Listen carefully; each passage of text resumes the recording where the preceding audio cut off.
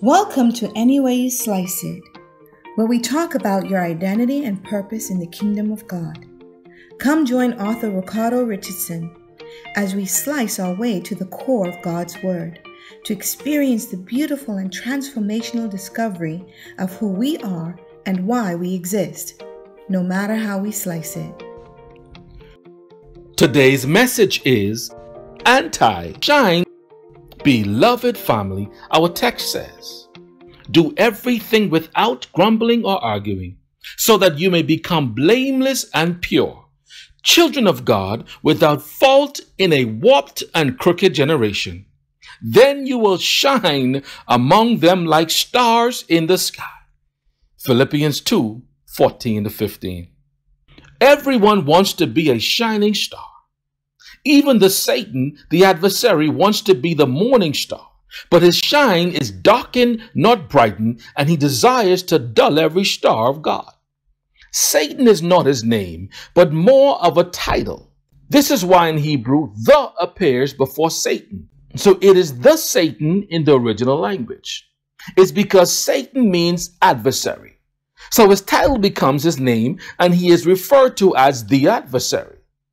This is because he is anti-God. He is anti-Christ. He is anti-man. And everything that God created, he opposes and is anti-to. So he is anti-love. He breeds hatred among the brothers and throughout the world. He is anti-truth. Jesus calls him the father of lies, for there is no truth in him. John 8:44. So now you see, when God gives you a dream, he twists it into a nightmare. When God gives you a hope and a future, he only shows you despair and your past. If we know that he is anti, that's all he does, then you know that if it's against God, it's the Satan and it's sin. I pray this seed sets us free this morning. Now listen, you who say today or tomorrow we will go to this or that city, spend a year there, carry on business and make money. Why? Do you even know what will happen tomorrow?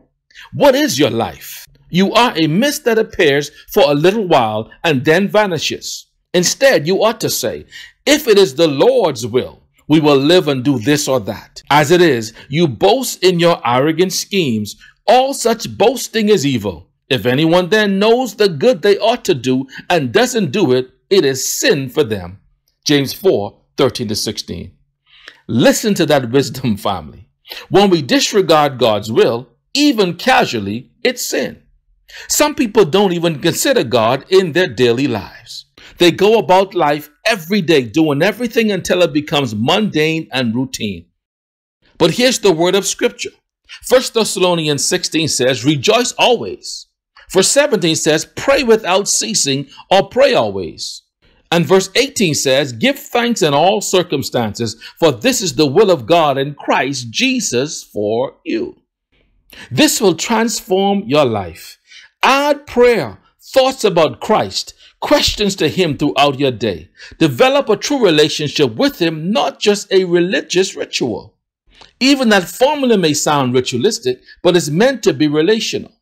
Just saying, thank you, Lord. I love you, Lord. We praise you, Lord. I bless you, Lord. That's praying. It's a mindset. When we first fall in love with someone, they are all we think about. We call them morning and night, and some of us have even fallen asleep on the phone. That's young love. This is what Jesus tells the church at Ephesus in Revelation 2. He says, return to your first love. God is love. And we can get so cluttered with the form of godliness, we end up denying the truth and power which causes us to live in the first place. We only love because Christ loved us first and laid down his life for us.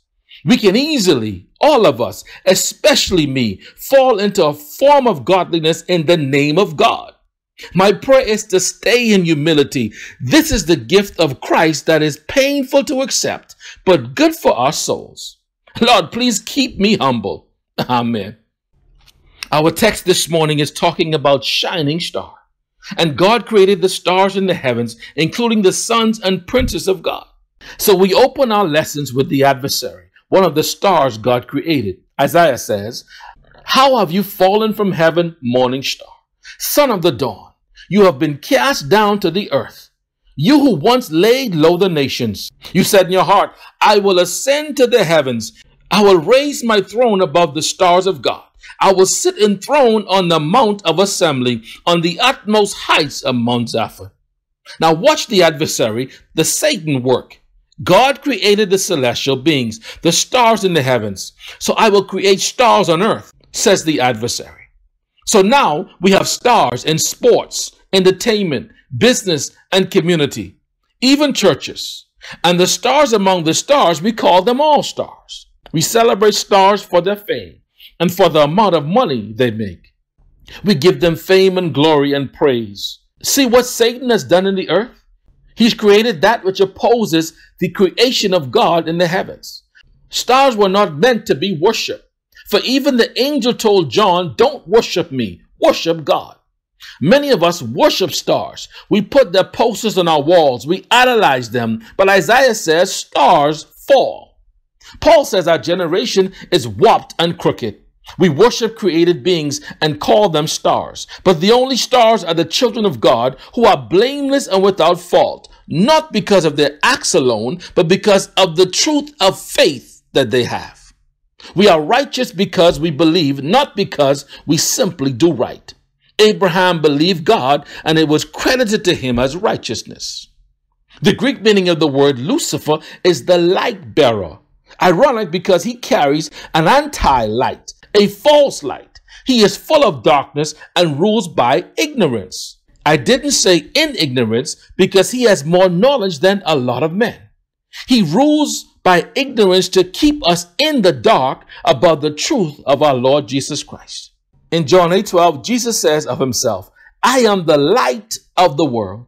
Whoever follows me will never walk in darkness, but will have the light of life." The light of the sun, the S-O-N, not the S-U-N.